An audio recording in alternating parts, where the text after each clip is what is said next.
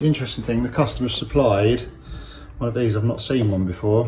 So it's obviously, it's a 30 amp socket, and then it's got the cooker outlet as well on it. So obviously I've mounted a box on the back, a pattress box on the back, and then I suppose you just put the hob into here, and then the oven can just plug into the socket. So this is what was there before, just a 30 amp socket, and so I've just took it off. I'm going to get this wired up into here first, and then it's much easier to wire it up on the surface here and then mount it all in one go onto the back wall. Okay, so I've mounted this on here. I've clamped the back of the cable into the pattress box so it's nice and secure. And then also, don't know if you've noticed, but I bought the live on the right and the neutral on the left, and obviously the CPC in the middle, because it lines up with the screw terminals inside. Nice and neat. I'm a fan of using washers when I fix things on to the wall like that, because you can get them nice and tight. You don't have to worry about cracking the boxes. I do find some of the pattress boxes do crack quite easily. If you use washers, it works nicely. Hob is nicely wired up into there, and the clamp is nice and secure. The terminals are fixed nice in there.